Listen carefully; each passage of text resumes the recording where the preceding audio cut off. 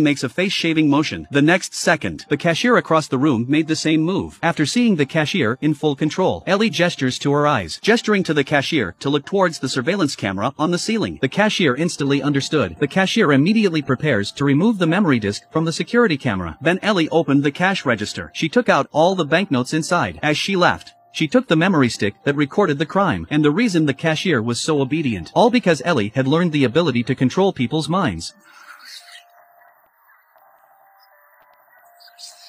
But a week ago, Ellie was just an ordinary widow. One day, by accident, she saw two little girls stealing something. She immediately went up to them and tried to teach them a lesson. But what she didn't expect was, these two girls were not ordinary thieves at all. One of the girls made a face-shaving motion. Ellie immediately felt that her body was out of control. Subconsciously, she did the same thing.